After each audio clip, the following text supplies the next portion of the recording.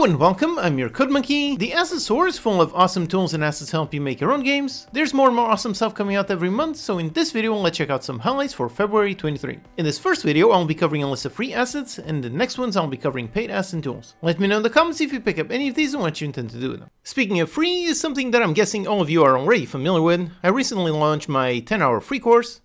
I'm really happy with the result, and the reception has been literally 100% positive. I don't think I saw a single negative comment. And the plan of asking you to like the video to make it go viral on the YouTube algorithm, that plan worked. Right now the video has 200k views, which is 10 times more than the normal amount. So thank you all so much. I truly hope the course has helped you on your own game dev journey. And a special thank you to the people that did buy the completely optional paid course, or did a super thanks, or became a channel member. Thanks to you, I did manage to break even on the money that I spent on the assets, so thank you. Also free right now, the asset store is giving away an asset. Apparently it's a new one every week. So you just go into the link and use the coupon CROSSTAILS to get it completely for free. There's also a sale on new and trending assets, so if there's something you saw recently in one of these asset list videos, it might be discounted.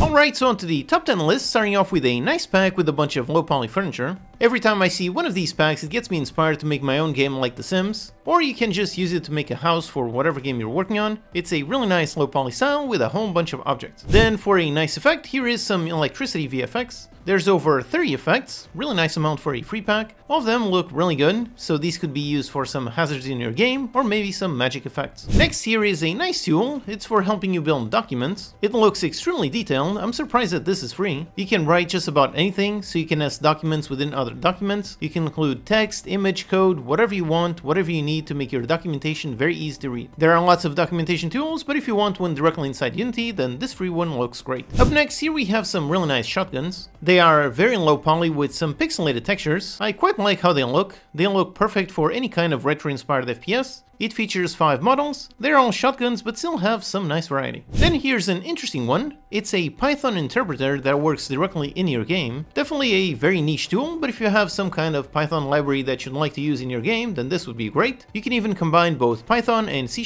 in the same script. Next, here we have a nice prototype low poly pack. It's always handy to have one of these packs. It has quite a lot of unique elements to help you prototype tons of game types. So you could make a first-person shooter, a car game, a plane game, maybe a 3D platformer, or a top-down shooter. You have tons and tons of options. Then here is a nice tool for setting up RPG attributes, so you can define things like health, strength, dex, and so on, and then it features a nice tool set where you can easily add modifiers. It seems very well made using a proper interface and some generics, so if you have a game idea with lots of attributes, then this can definitely help guide you in the right direction. Next here we have 30 unique characters. They have a very nice, very casual style. If you have some text in your game and it's something where you don't have any models, then something like this would be great. For example, a game with an overhead camera where you drive around in a large city, maybe these could be your NPCs. Up next, here is a visual editor for LeanTween. LeanTween is a tweening package which can be really useful, but I believe it's all code-based, which can be a bit tricky to use. So this one works on top of that to make it really easy to use with some custom inspectors. It looks really nice with quite a lot of options. And then if you need a bunch of textures, here's a nice free pack. It features 20 realistic textures. They are only in 4K with 6 maps per texture, so this really is a very high quality pack. And if you like this style, then this dev has tons more packs. Alright, so those are my top 10 free new assets on the Unity Asset Store for February 23. There's links all in the description. Also check out my own free and paid assets on the store.